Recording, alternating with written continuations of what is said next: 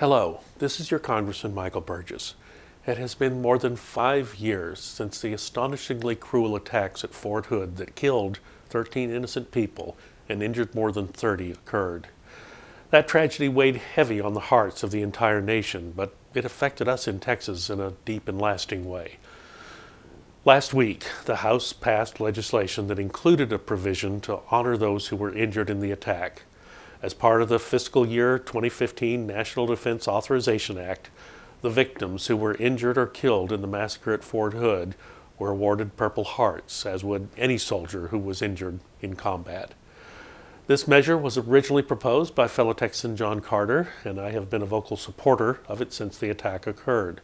While the wounds of the Fort Hood victims and their families can never fully heal, this deserved recognition can serve as a small step in bringing them some closure and some peace. As a nation, we must do all we can to honor and recognize our men and women in uniform for all that they do to serve and protect our nation.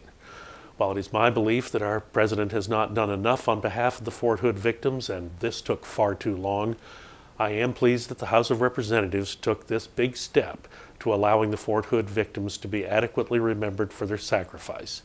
Now it is up to the Senate to pass and the President to sign this bill into law to allow these brave victims the acknowledgement that they deserve for their strength and their bravery in the face of evil.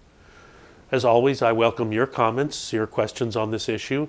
Thank you for taking the time to listen. May God bless you and your family. May God bless our troops. And as always, may God bless Texas.